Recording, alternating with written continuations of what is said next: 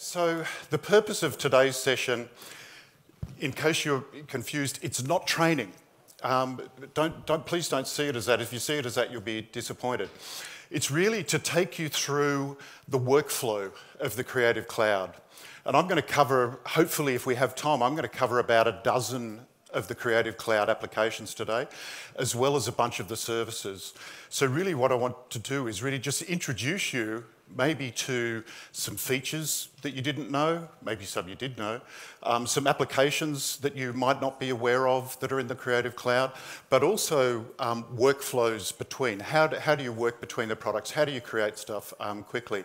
Now, I've got a huge amount of content, so I am going to go very fast. As I said, it's not training, but you'll sort of see some ideas where you can go away, get some inspiration, and maybe start to build some stuff. So the concept of today, as you heard yesterday on stage, is that I have a new customer. It's an imaginary customer, so again, please don't go looking for them. So this is the brief. Imagine that you arrive at work in the morning, the account executive comes in and says they've just got off the phone with a new client. So here's the brief. So it's a new client. It's a cafe called Mad Coffee.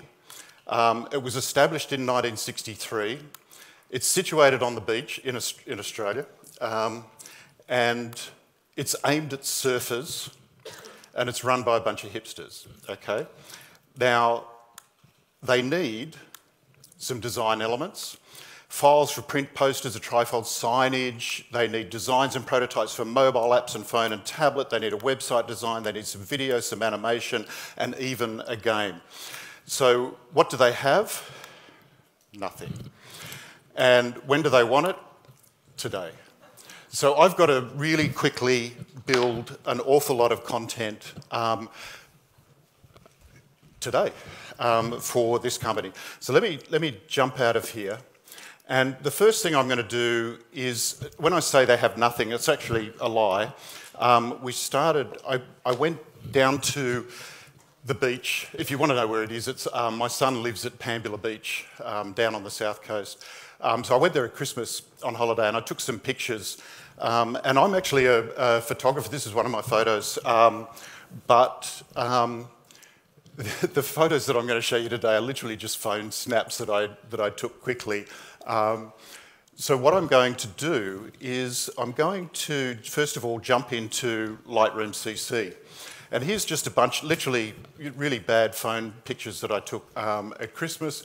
A whole bunch. You met Junie the dog yesterday. You'll see a bit more of her later. But I took a few pictures down on the beach. For example, this one here is an old beach hut down on the river mouth at Pambula. And I'm going to work with that in a minute. You saw the picture yesterday, if you were in the session, of Matt on his stand-up paddleboard with little Junie, the dog. And also, I've got a picture of my wife, Mong Chi, that you'll see a little bit later. This is Mong Chi. You can tell she fell in. So she's not so good. Well, she is quite good on the paddleboard, but anyway, she did fall in.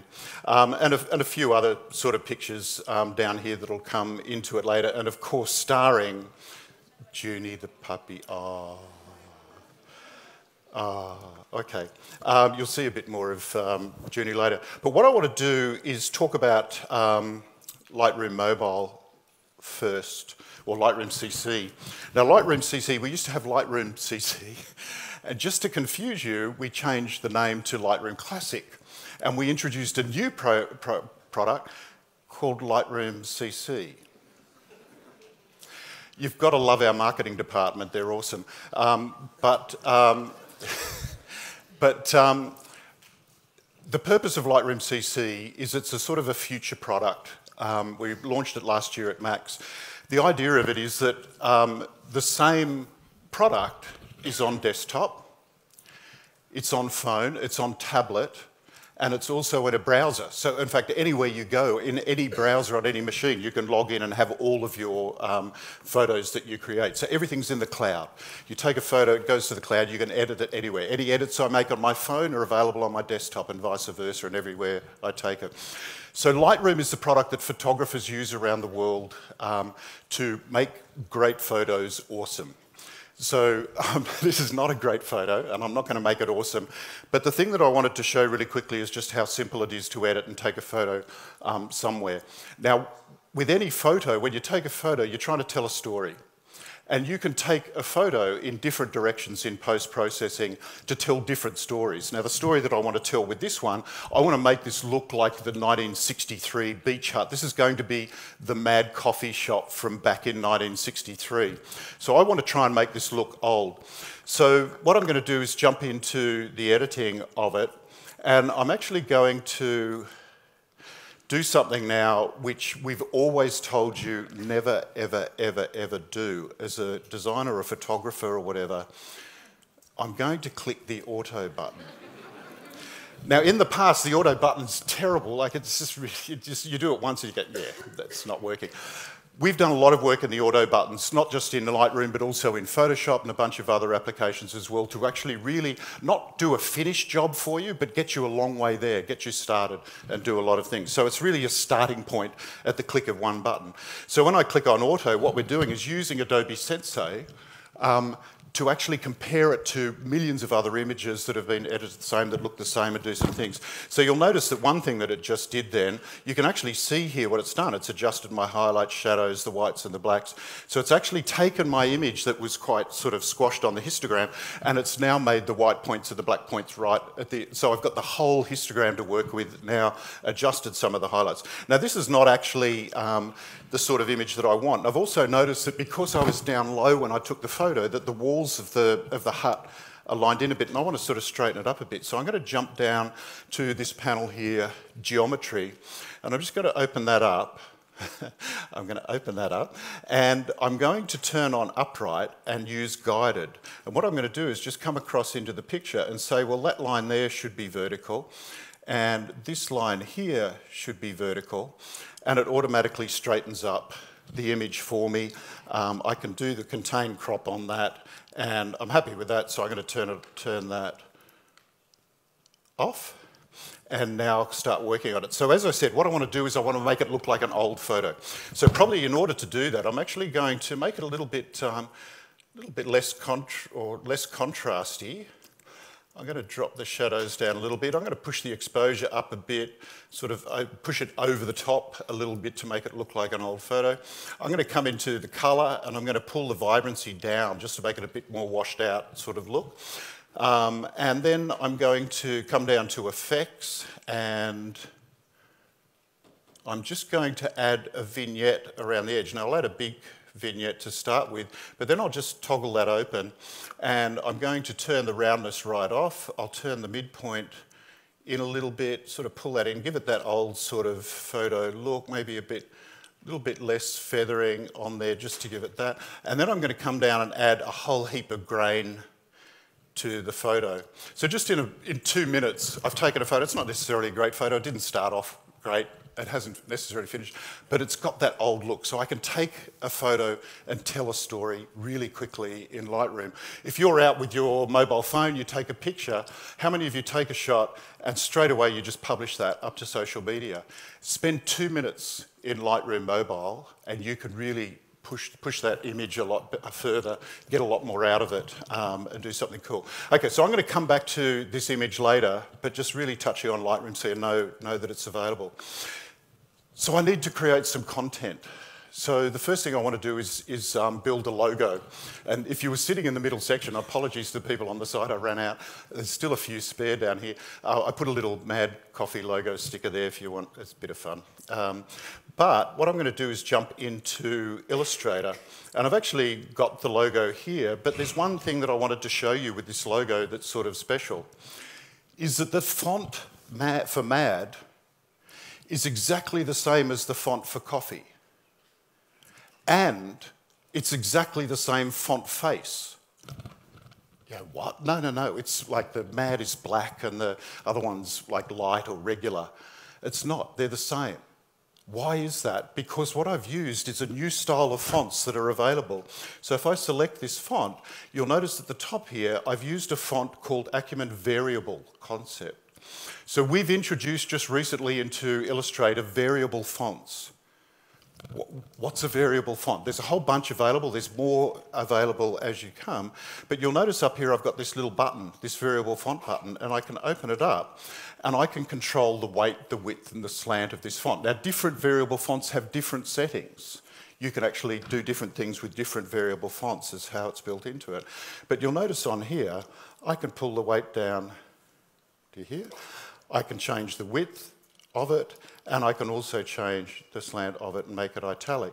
So with the one font, rather than trying to look, do I want this face, do I want that face, well that face is not quite the thickness I want, etc.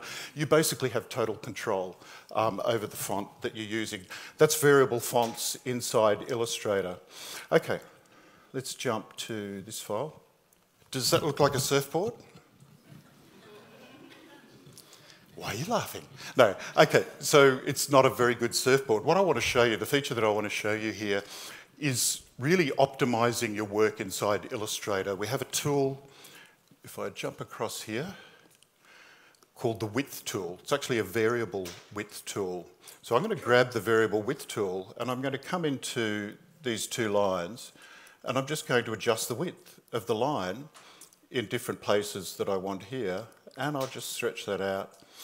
And now I've got a surfboard. The cool thing about this is that if I look at the outline, it's just 2 lines. All I had to draw was 2 lines.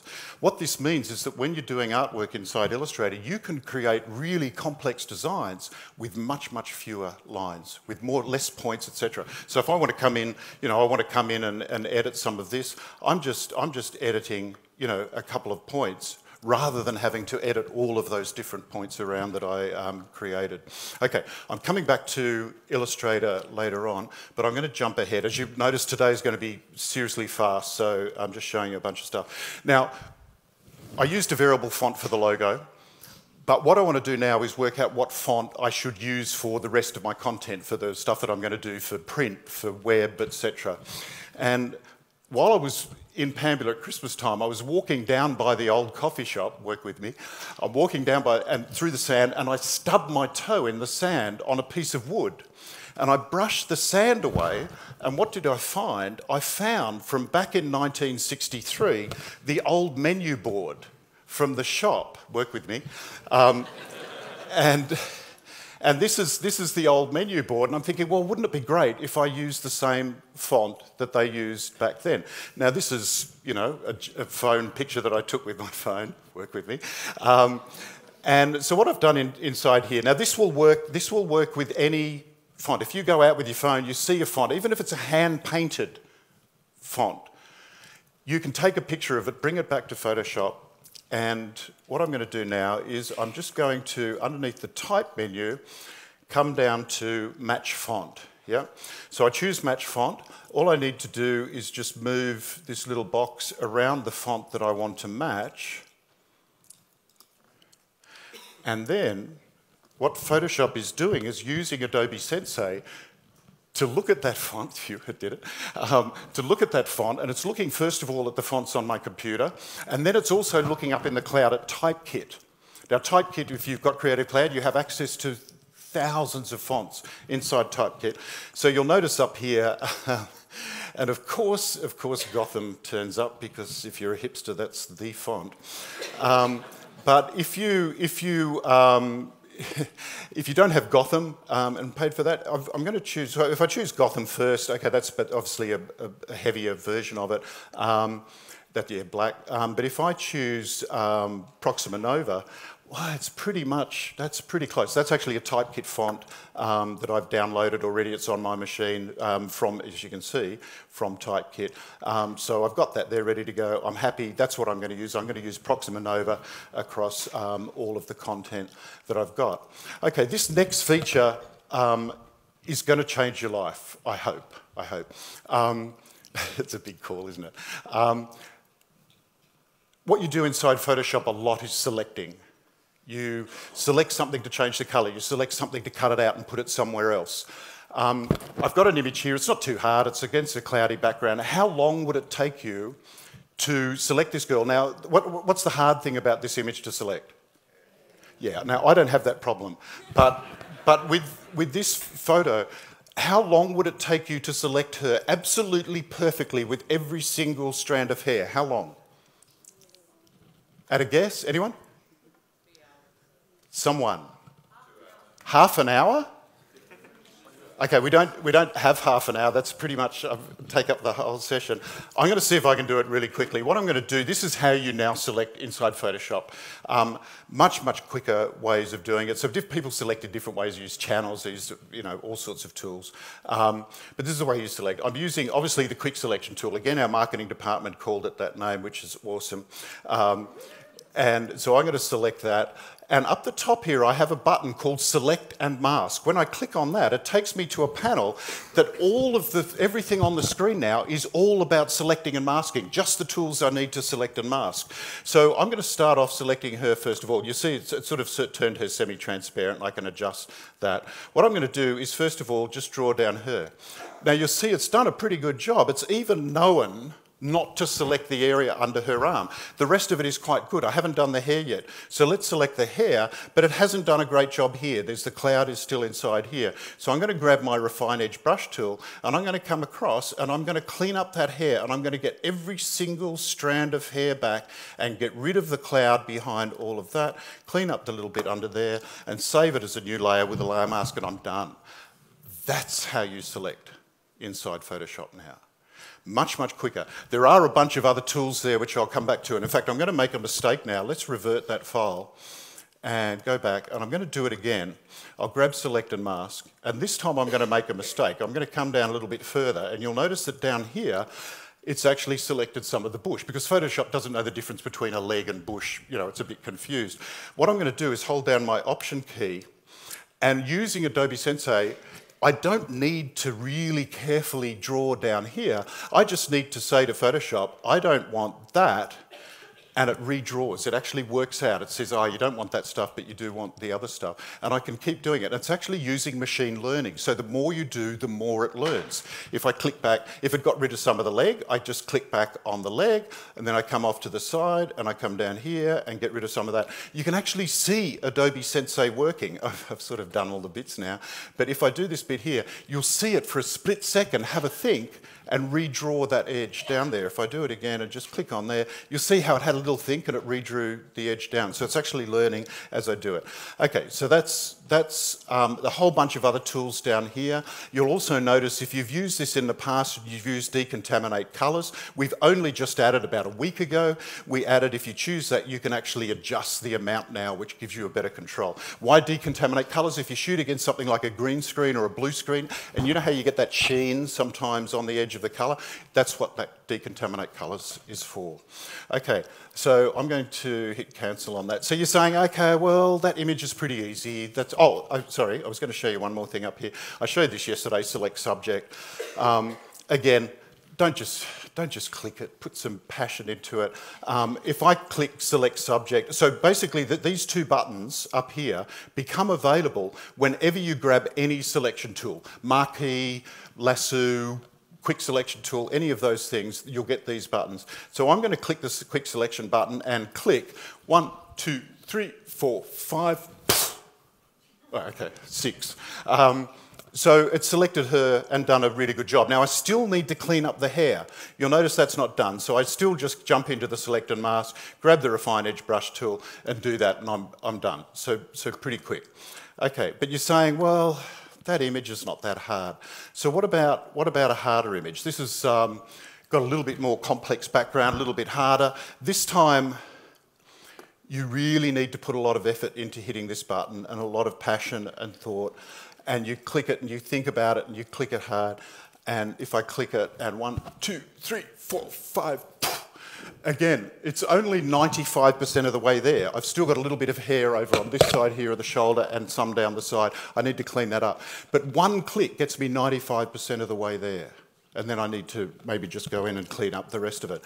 Okay, you're going, yeah, still a little bit easy. And this is the one that I did yesterday, Matt and Junie on the stand-up paddleboard. With this one, I need all of you and all of your power and thought to do it. So as I click the button, all with me now, and I click the button. So again, it's going to select Matt, selected Junie's reflection. Still I need to clean up Matt's feet a little bit, but the rest of it, like in one click, gets me a long way there. This is all using Adobe Sensei. Why are we doing this? Because you don't want to be spending half an hour selecting a subject. That's not creative. You didn't go to design school to learn that. What we want to do is give you time back to be creative, to spend more time designing and less time doing the busy, boring stuff, the laborious stuff that you have to do as a designer. So that's the purpose of a lot of these features. Okay, this next one I'm really not sure about. Here's one of our hipster baristas. And I'm really not sure about showing this. I'm not a fan of this feature, but I'm going to show you. If I want to retouch something like this, a person like this, people doing this all the time, retouching people, the tool of choice within Photoshop is the liquify tool, and people use this to do this all the time. So if I jump into the liquify tool, maybe I want to make him look a little bit more muscly. You know, people, I kid you not, come in here and, you know, you just start to, you know, make his shoulders a bit bigger. Let's make him look like really big. People do this and make people look absolutely, you know what I'm talking about, it's crazy. The feature that I want to show you inside here is the face tool. If I choose the face tool, you'll notice that it automatically identifies the face. If I had more than one person, it would select them for each of them. And if I zoom in, let's actually zoom in a little bit first so you can see this a little bit better. If I grab the face tool, it selects it, not just the face, it selects the outline of the face. Even though he's got a beard, it's worked out where the face would be. It's got the mouth, the nose, and each of the eyes. Now, here is my piece of advice for this. With great power comes great responsibility. And you should use this tool for good and not evil. Please don't grab a picture of a friend and make them look stupid. Although that said, I'm going to see if I can make him look as silly as I can. So I could literally come in here and just start to adjust. I'm going to, let's do that. Let's give him a really thin face. Let's, pull that in. I can sort of, adjust that. Let's make him have bigger lips inside here. Let's make him have a really narrow mouth. Don't smile and frown. Let's make him do a big frown. I can play with the nose. Let's do a little tiny nose. And I might make his eyes as big. Now, you'll notice that while I'm doing this, I'm just pulling these things. I'm not having to do special masking and carefully adjust things in there. Sensei is clever enough to actually recognise it all. I've even done people with glasses on and it will still do the eyes. It's actually quite scary. So, here now is our happy barista. Please, again, I'm not a huge fan of this feature, but please use it for good. And not evil. Now, when I was down in Pambita, I have a drone, and I took it out early morning when it was really light, and I took this picture, but it was very hazy, very light, you know, that early sunshine light, and it was like, so the image is a bit washed out. Now, mostly you grab an image like this, throw it away.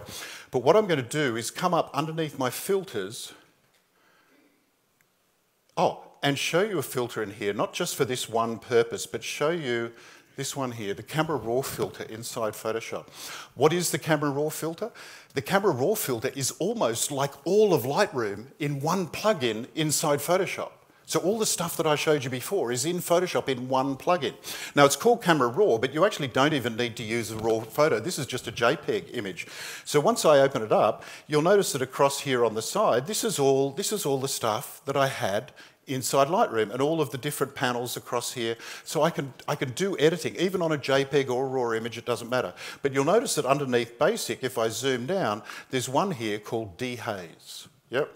So if I zoom out, and this will work with any shots. If you take a hazy shot, a foggy, shot on a hot day when there's that heat haze and the mountains are a bit washed out. If you do scuba diving and you take photos, just the fact that the amount of water between you and a fish, you'd actually use this to adjust. I also do a lot of astrophotography. For astrophotography, this is awesome. This dehaze is really, really quite cool. So what I'm going to do is just turn that up and just slide it up and get rid of all of that haze inside the image. So seriously simple to do. The funny thing is you can actually add, you can go the other way and actually add haze to it. I don't know, maybe on a Monday morning if you don't want to go to work, you go outside, take a photo. Yeah, I'm not going to, I've never done that. Okay, but seriously simple to do. Now you'll notice that inside this photo over here, there's these little purple flowers here, and I took a photo of them. But when I took it with my phone, I moved the phone. I adjusted the phone a little bit, so it's blurry. So normally a photo like this, you just throw it away. Or inside Photoshop, I come up to filters, underneath sharpen, and come into shake reduction. Select that, and basically what we're doing, using Adobe Sensei to reverse engineer that movement. So it's not always just movement up and down and across, it's also pitch and roll and yaw, etc. So you'll notice inside this image that there's still a bit down here because the camera's moved in a different angle. So I can actually add a different area to there, sharpen that up as well, and it's actually creating all of these different sections for me of knowing where on what parts of the image to do it. So if it doesn't work the first time, just click around and adjust it. So, okay, now, this is actually not Pambula Beach, but I couldn't find an image to do this with. I'm just going to show you one of my favourite features, apart from the select, subject and select and mask and the quick select tool. This is actually a photo I took in India of a sloth bear. This is like, you know, Jungle Book Baloo. This is what Baloo came from. So my second favourite tool inside Photoshop is this one here, is the Spot Healing Brush tool. Now all of these top 4 tools underneath that, all of these are using a technology called Content Aware.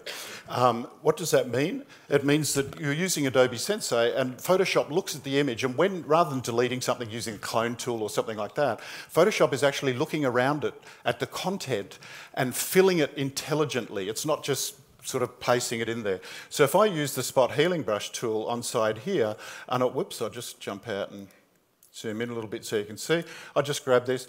Seriously, I just adjust my brush size with my open and close brackets tool, and I can just start cleaning in here. And really, it's so super fast just to be able to move around and click. And it's looking around it cleverly, intelligently, filling all of this with areas. You can clean up something, not having to use the clone tool and which bit shall I copy and paste in, etc. It's also, depending on your brush size and the brush furriness, which is not the technical term, the feathering, you can have it adjust the edges and fit in everything as well. So favourite one of mine. Okay, I'll just do this picture of Mongxi really quickly here. Say, for example, I want this picture, but it's at the moment it's in a portrait shape. I want it to be a landscape sort of photo. I want to put it up on a wide banner. So a couple of tricks inside here. If you wanted to increase the size of the canvas, most of you would go up to the canvas size and you type in the numbers. Yeah, you don't need to do that. If you just want a bit more canvas space to play with, just grab the crop tool and just crop out. You don't need to crop in, you can actually just crop out. I now want to build designs and prototypes for mobile apps, for websites, etc. And in order to do that, I'm using Adobe XD. Now you saw, again, a lot of you would have seen this yesterday, but I'm going to go through it quickly and hope it doesn't crash on me. Okay, so I've created in here, this is very simple. You saw one yesterday with 1,500 artboards in there just behaving really quickly. This is a very small site, it's just a little coffee shop. So I've got my tablet, my phone, and my website designed down the bottom down here. To run you through this really quickly, I'm just going to use the play button in here so I can just preview what I'm doing as I'm working. Now the cool thing is, if you have your phone plugged in to this, you see the little phone device preview here. If I've got a tablet or a phone plugged in, I can open up the XD app on the phone or on the tablet, and I can actually see my design working and interact with it on my phone while I'm working. So I can see if I make any little changes, instantly on the phone, I'm seeing them. So I want to see what it looks like on a device. That's cool. But anyway, let's play this one. So as you saw yesterday, small batch bespoke, handcrafted. I did a Google search on hipster terms and found all of these. So I'll log in. And you'll notice here, I took that image that I did before into Dimension and added the little logos on it, so it's the old coffee shop. You'll notice on this image at the top, see the depth of field on the surfboard? That surfboard I just got off the web, imported the 3D object into Dimension and did it there. And the bag over here, yes, you've got the made coffee bag there with the coffee cup inside there. But if I zoom out a little bit and go to our baristas, I'm going to build this page in a minute. Obviously all of them are like, you know, either surfers or stand-up paddleboarders. There are vegan, vegetarian, pescatarians there. Yeah, okay. You get the idea, they're awesome. All of this was to tease my son, who's a bit of a hipster, so I did this for that purpose. So again, here's the coffee cup that I was trying to do inside Dimension and for some reason crashed. So obviously all the coffee cups in here, yes, we do the juice as well. And obviously we also do, oh, no badge on that one. We do the beans, mad beans as well on there. And they're all obviously, you know, fair trade Rainforest Alliance beans. And totally sustainable.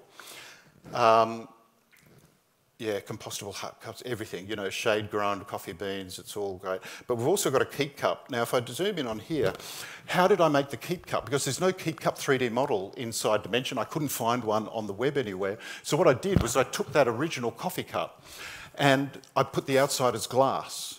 Yep. I didn't like the lid. The lid didn't look like a keep cup, so I made it invisible. I then found a screw top jar in the library in there. I brought that in, made the jar invisible and put the screw top on top of the coffee cup. I then duplicated the coffee cup and shrunk it down inside and filled it with brown. And then I just put a cylinder on the outside and put the MAD logo on it. So you can actually use Dimension, when it doesn't crash, to build stuff as well inside there, or use other 3D objects inside there. And obviously, under Find Us, please don't go looking for this, it's not there. But if you order a cup of coffee, yes, Matt and Junie will come out and deliver it. Now, just one little quick thing in here, and I'm going to show you, if I get time, I'll show you this later. Do you notice that I did this in Dimension and I put all of this on here and I gave the image a bit of like an old Instagram sort of washed out faded feel with some colours on it. But do you notice the reflection in the water? Now Dimension can't do that. It doesn't know that there's a surfboard there and etc. It just thinks it's a flat image. So what I did, when you output from Dimension, you output as Photoshop file with all the layers in it, but also selection layers in there that help you simply select the objects. All I did was use the selection layers to select the coffee cups and the bag. I then duplicated them to another layer and flipped them upside down, moved them down a little bit, and then just added a ripple effect to it to put them under. That's why in Dimension we give you a Photoshop file, to actually allow you to do a little bit of extra work. You will have noticed if I zoom back out here and I go back to the About Us page, you'll notice that the bag here, it doesn't know that the sand is ripply, so the shadow normally is just straight. So all I did in Photoshop, I just got a little bit and just cleaned up the shadow a little bit just to make it look like it's on the ripply sand. That's why we give you the Photoshop file on top of it. Okay, enough of that.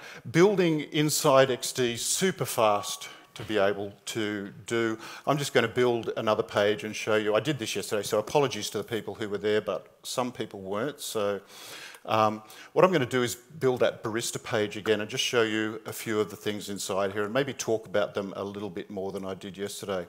So okay, so I've got a few images up here that I'm going to use, and I'm also going to, obviously, and across all of our applications, and this is a good time to talk about it, is in every single one of our applications we have Creative Cloud libraries. If you are not using libraries, you are really wasting your time. Libraries are basically tools for you to be able to save any assets on projects that you're doing. If you're doing a project for a new client, create a library. Start throwing all your assets, your logos, your colours, your fonts, your character styles, your 3D models, your images, whatever it is, you can put them in the library, entire Photoshop files, etc.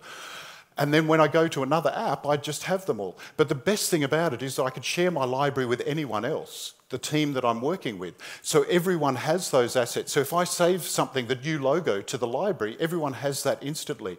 The best thing about that, I can do it in two ways. One is I can create a library and share it that you can change and I can change and we can all change and it's fine.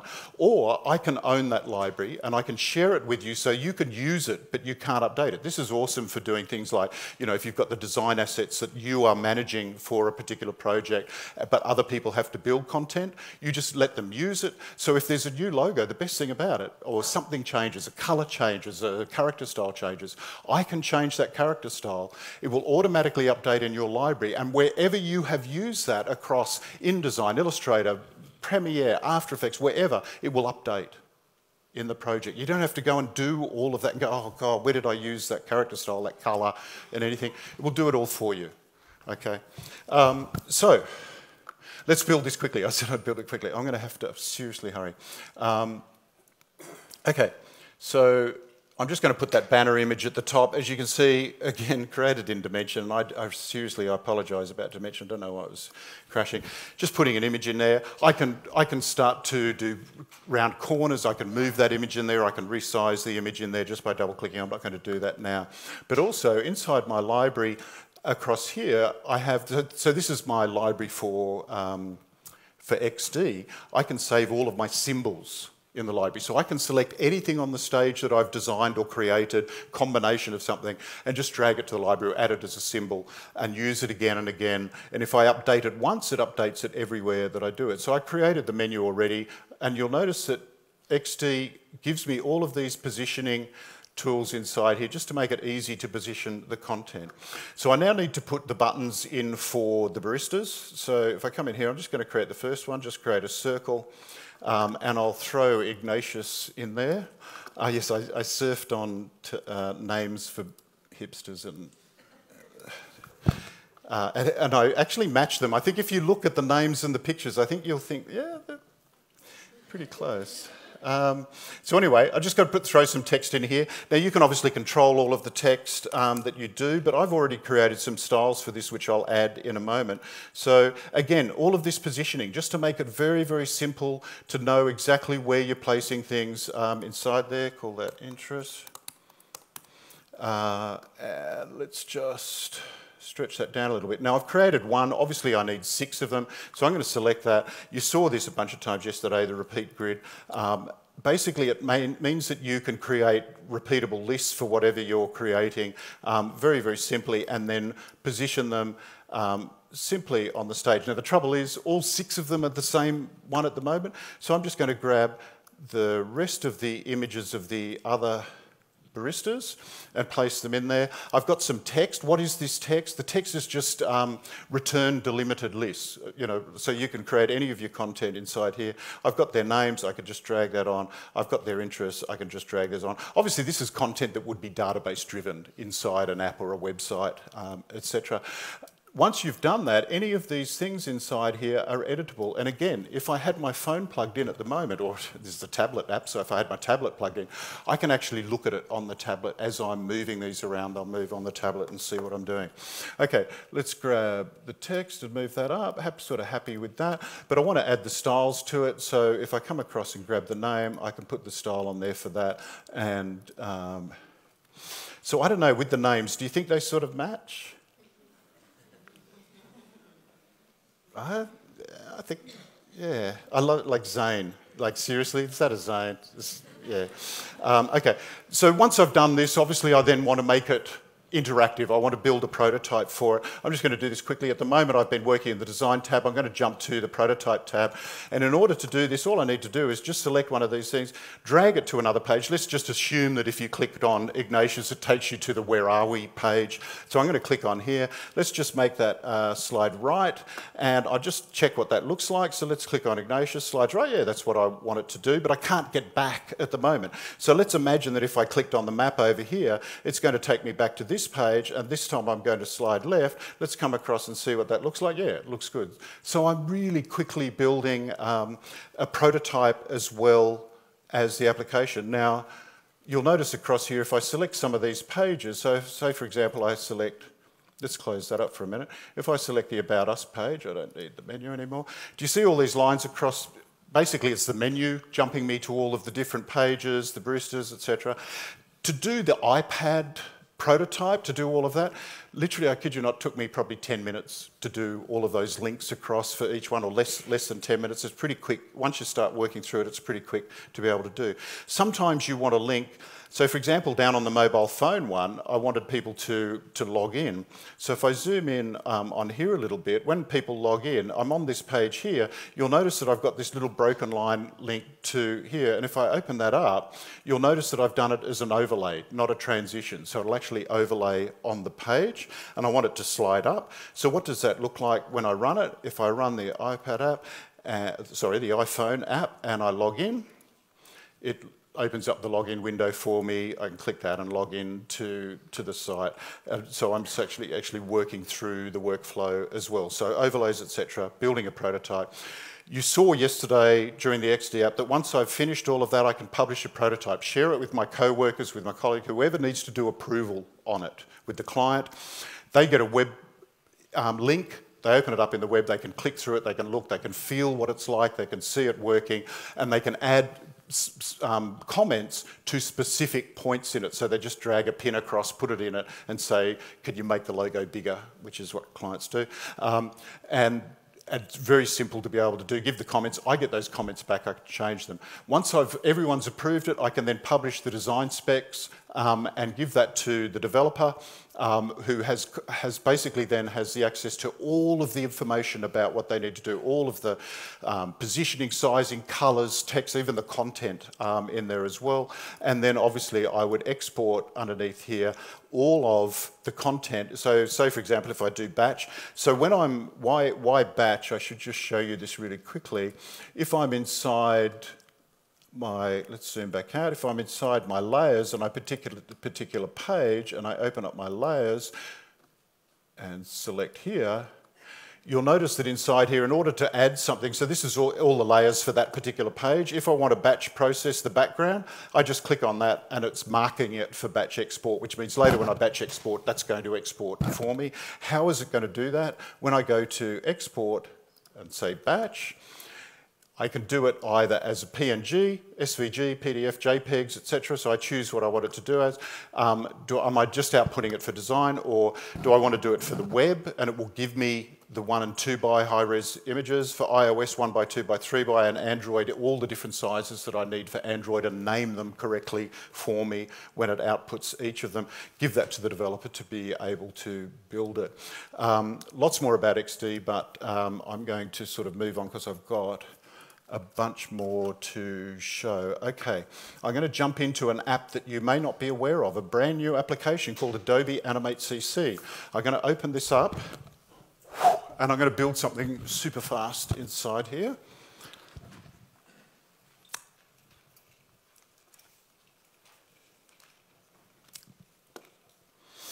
Okay, I'm just going to, once it opens, come on. Okay, let's just grab a circle. I don't want a line. Okay, let's just draw a circle up here. I'm going to select that. So Animate CC, basically creating animations. I'm going to convert that to a symbol. I'm going to call it symbol 1. I'm then going to come down to the timeline and I'm going to say, create a classic tween. I'm going to come across the timeline. I'm going to say, insert a keyframe, and insert a keyframe, and insert a keyframe, and insert a keyframe. That'll do. I'm going to rush through this. So I come to the second keyframe, I drag it down, I'm going to put it here. I come to the next keyframe, I'm going to drag it across, I'm going to put it here. I'm going to come to this keyframe, I'm going to drag it across, and I'm going to put it here. Come to this keyframe, and I'm going to drag it across and put it here. And then I'm going to play it.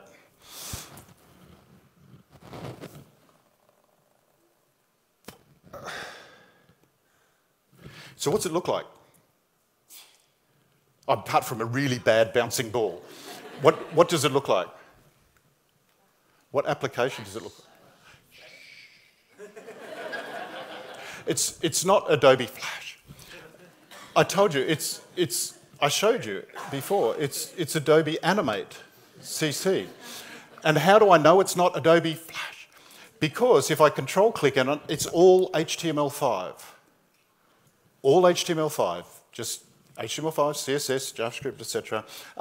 No weird plugins, anything. It'll run on anything. It'll run on my iPhone, my iPad, anywhere I want to run it. Any browser at all, it will run in. So that's a really, that's a really simple one. Let me open up. Let's not save that, even though it was awesome. Let's jump across here and jump to animate. I've actually created one inside here, doing exactly what I just did then, exactly what I did. I took stuff from Dimension that didn't crash when I was building it and brought it into here, and doing exactly the same thing as I did with the bouncing ball, just keyframes and moving. I just animated this on. So let's see what that looks like when I play it. I did nothing different in this than I did with the bouncing ball. Just keyframe move things. So now on my web page, rather than a static JPEG sitting at the top of the banner, I've now got an animated file running inside Animate, all HTML5, CSS, JavaScript. The cool thing about it is it's totally responsive. So if I've got it running on my desktop, I've got it running on a tablet, I've got it running on a phone, it's all totally responsive. I could put it wherever I want it, and it runs. That is super simple to make. Like, that is seriously easy, and you suddenly bring your website to life instead of just having a straight file in it. But this is, so what have we done? I should tell you. What we did is we took Adobe Flash and we totally rebuilt it from the ground up as Adobe Animate. Now it's all HTML5, CSS, and when I used to use ActionScript 3 in Adobe Flash, now I use JavaScript. It's seriously simple to do. I do exactly what I used to do, but now I end up with it. Now you're going, okay, well that's pretty simple, that's pretty easy. You can use Adobe Animate to create incredible animations, interactions, etc. So this is a super simple one. There's nothing to it. It takes you no time at all to build, and you can do that seriously fast. What I want to do now is show you something more complex inside Animate. And in order to do that, I'm going to open up an application called Adobe Fuse. If you haven't seen Adobe Fuse before, what it does is it creates 3D people. Okay, so inside 3D people, I'm just going to build this super fast. So I'm going to start speeding up a little bit, and I apologise for that, but I want to show you a bunch of stuff without running out of time. So apologies for a moment. He's going to be just wearing underpants for a minute until I get some clothes on him. So apologies for that. Please avert your eyes if you're embarrassed. Let's put some clothing on him really quickly. So maybe let's put this top on him. Let's get some pants on him quickly. Let's throw those on. And I want him to look like Matt, so let's put a beard on him. And let's put some glasses on him. Yeah, that'll do. Okay, so really quickly, I've got a 3D sort of person here created. I don't like the pants thing, so I'm going to go to the textures. Let's grab the pants. Matt wouldn't wear those with it on, so I'll just go to that. That's the black. I'm just going to copy the black pants and put that on the stripes. So let's paste that onto the stripes and get rid of those. The leg edges, let's paste that on there. Okay, that's better. He wouldn't have worn those other ones. I can also then come into Customize, and inside Customize, I can customize absolutely any part of him. His arms, just to give you an idea, arms overall length, let's make them longer. It's like, but the cool thing is the clothes like grow. Wouldn't it be awesome if you had clothes like these little arms? You can literally everything, and there is so much in here. So for example, I come to the head, just this section here, where are we? Zoom in a little bit. Just this is eyebrows. You can control absolutely everything, make it look like whatever you want. I don't have time for that. You can have a play with it. It's absolutely awesome. I'm going to save that to my CC libraries. Then I'm going to jump into Photoshop. Let's quit out of that. I don't want to save it. Let's jump back into Photoshop. I've got a blank file here. Inside my libraries, if I go to my Mad Coffee library, I zoom down the bottom. Here's Matt that I just created inside Photoshop. You do know that Photoshop supports 3D. You can bring 3D objects in, you can mix them, etc., and do some stuff. And you can actually create like extruded text and stuff, so it's sort of cool. Now the trouble is he's standing like this. I don't want him standing like this. I want him, he's on a stand-up paddleboard, so that's what I want to do. So what I'm going to do is I'm going to go to my 3D section inside Photoshop that gives me all the 3D controls. I'm going to select Matt, and I'm going to come up underneath these controls up here, and I'm going to type in paddle, and it's searching through hundreds of different positions, body positions and animations that I can do inside there. Let's hit return, and here's paddling. So I'm going to select paddling, a single oar canoe. Now the trouble is in the canoe he's sitting down. So what I did was I took him and I made the bottom half of him invisible. I brought another copy of him in where he's standing up and made the top visible. So you can see the animation that it's created on the timeline down here inside Photoshop. So he's paddling the canoe. What I then did was I grabbed the current view, I changed the camera to the top view, and with him standing up and paddling, I rendered out all of that animation. What does that look like once I've done it? Whoops. Here is... Sorry? Does it make... The clothes he's using, can I customize? Oh yeah, totally. Yeah, you can customize the clothes like inside Fuse, yeah. Yeah, totally. Yeah, you do all sorts of things. It's awesome, seriously. It'll make you coffee. Paddle top view, Matt. Okay, so this is what I ended up with Matt doing it. So that's all the renders of Matt.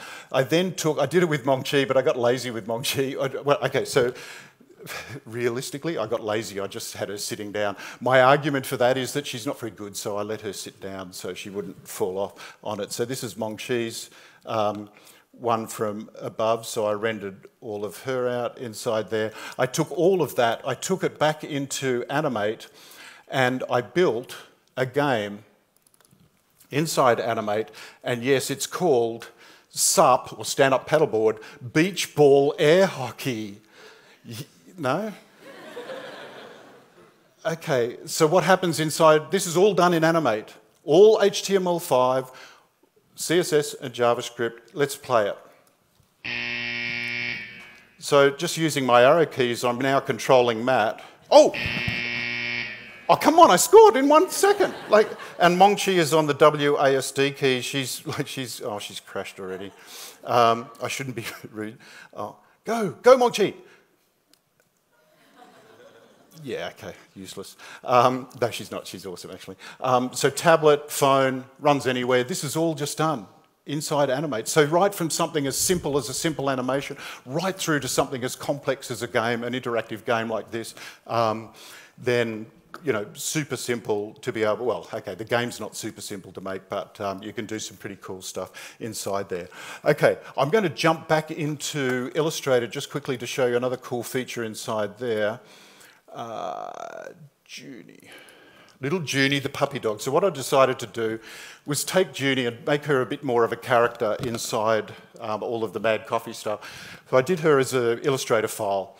Now, I want her to do like different poses and stuff, but if I wanted to move anything inside Illustrator, so if you look at her, there's lots and lots of vectors inside here. If I want to adjust something, I have to go and move each one of those little vectors and change the Bezier handles of it.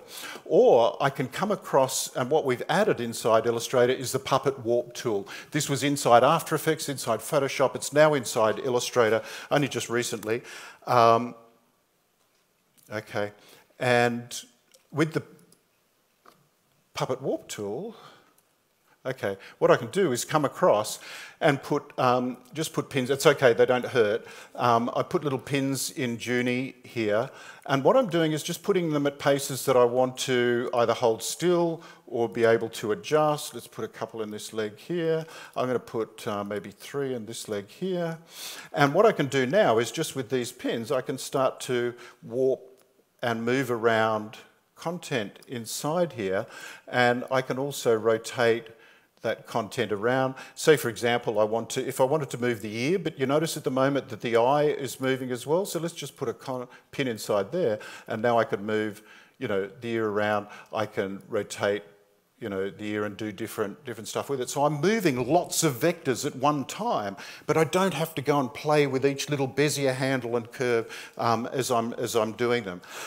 Okay, then I did something with this Illustrator file that none of you ever do. I named the layers. Not like layer 27 or copy of layer 32. I actually named each of them, and what I did was I took Junie and I started with the top layer group called Junie, and then inside that I did another layer group called Head, and then I put all the head layers in there with everything, and I divided them all up into right eyebrow, left eyebrow, right eye, left eye, nose, mouth, etc., all down. Then I did another group under that called Body, and I put all the body parts inside there. And then what I do is I take that file, once it's all named and layered, I take it into Character Animator. Where's little Junie?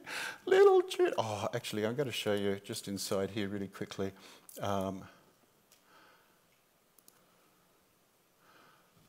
Little Junie.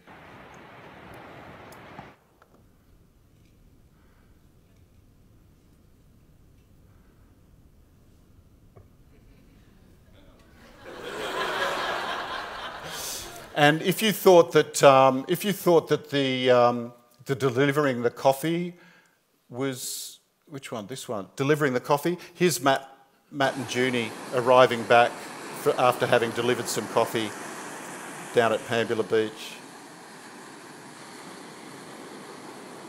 And then little Junie does a head dive. And yeah, you get the idea. Okay, enough of that. So anyway, I took them into Character Animator.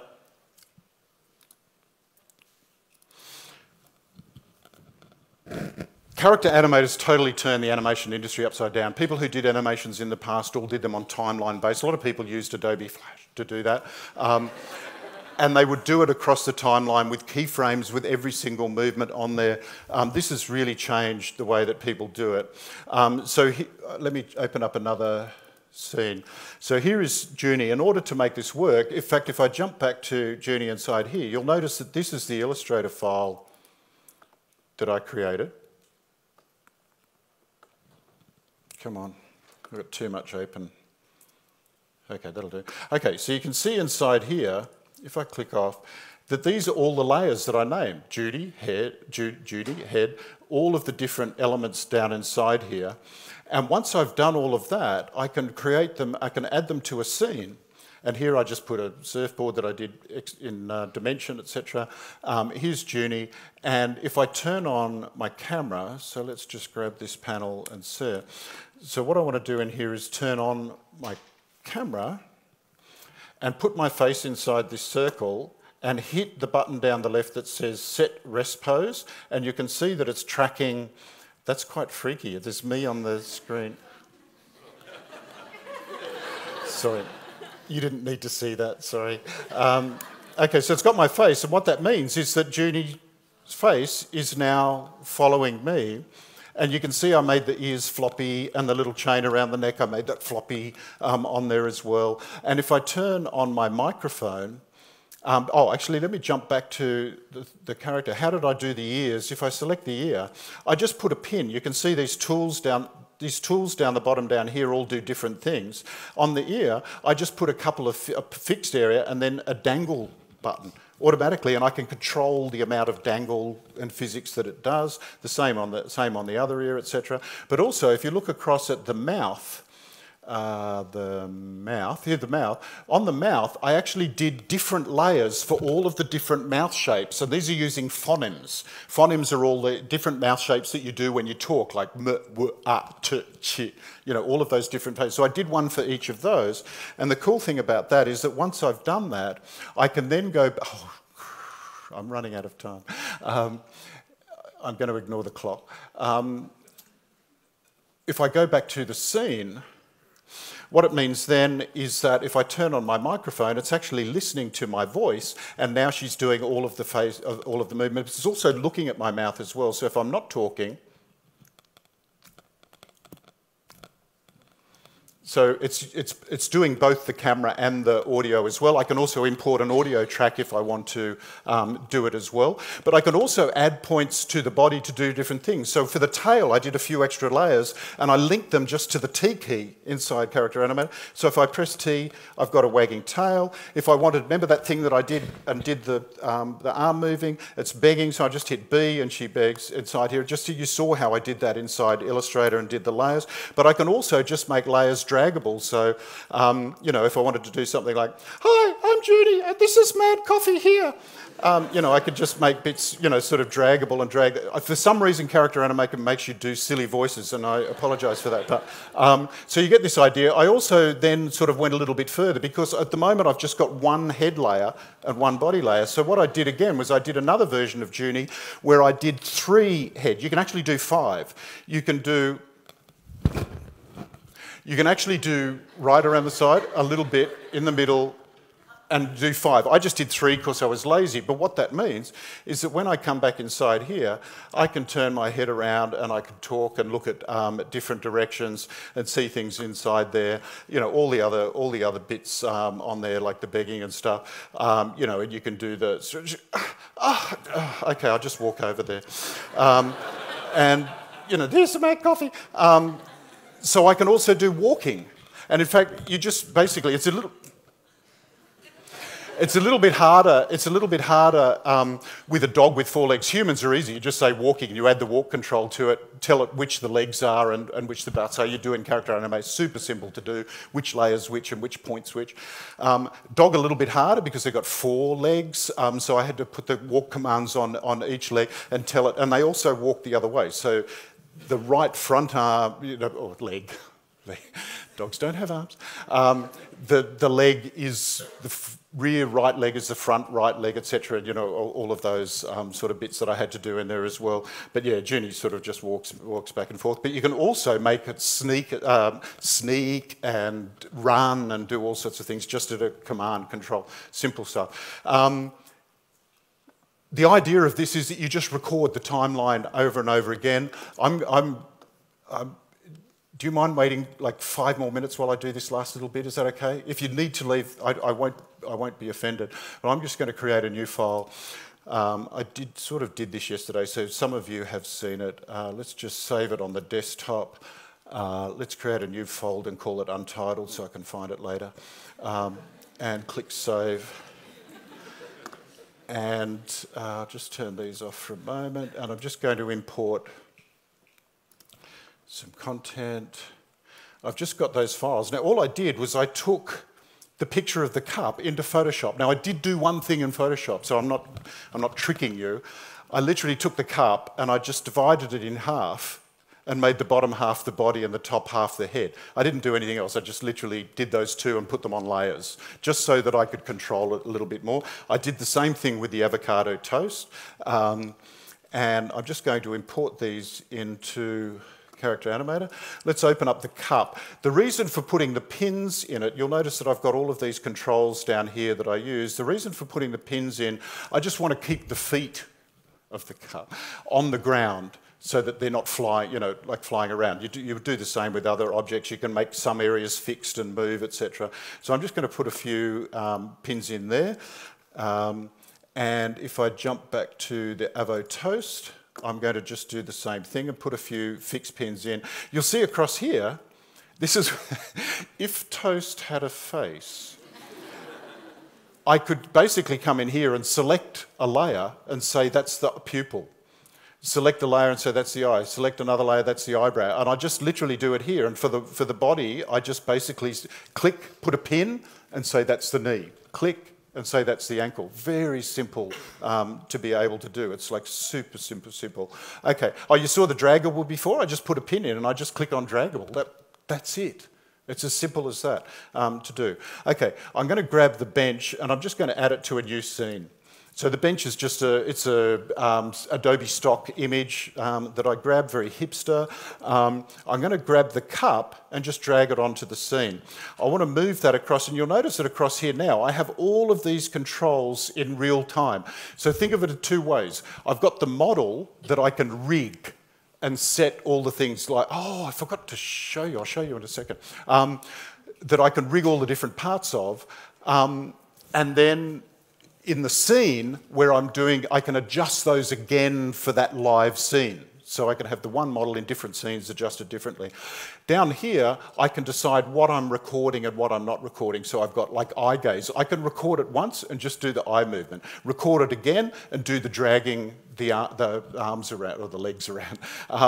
Do it again and do the face movements, you know, eyebrows, so it'll track your eyebrows, it'll track your eyes closing, everything that you saw it will do on the model, do the lip sync on another one, etc. So all of those things I can do. I'm just going to push this across to one side, grab the Avo Toast and drag that on. Let's just move that across to the other side. That'll do. Okay, and I'll drag the music in. So I've basically got 4 layers in my scene now. I've got the music, the toast, the cup, and the bench inside there. All I'm going to do is just select the cup layer, and I'm going to turn on my camera again, and once that triggers in, get a set pose. And so that's now, it's basically now following me. Now I don't need to do the drag or the eyes, there's no eyes, there's no lip sync, there's no triggers. So I'm just rewinding this, and I'm just going to play it and record that layer, and then I rewind and I can do it again, and then do it again with all the other bits inside it. So let's just rewind that. Oh. Okay, it helps when you hit the record button, not the play button.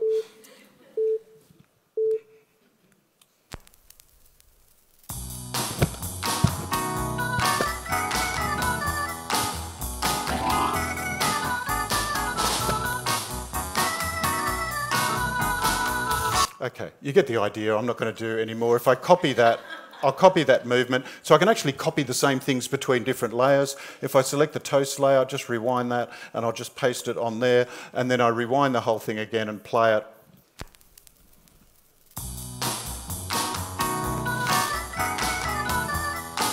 This is as simple as it gets. You can obviously get...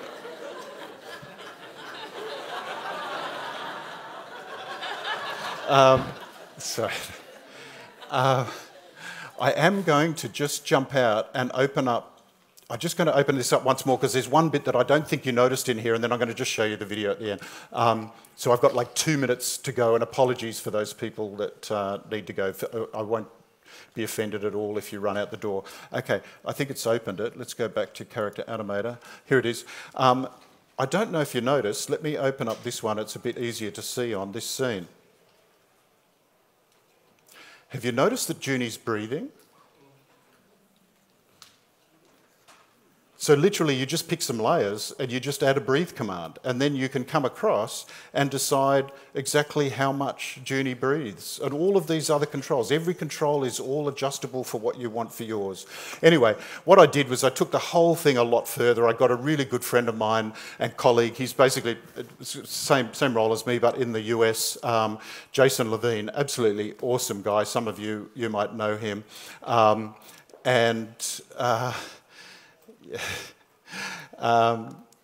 just jump down to the bottom down here. So this is supposedly an album work with me back in the 80s. Jason and the Junies. Jason did the music, I did the character animator stuff. It's called Mad Coffee and Avo Toast. And if you were there yesterday, you've seen it, but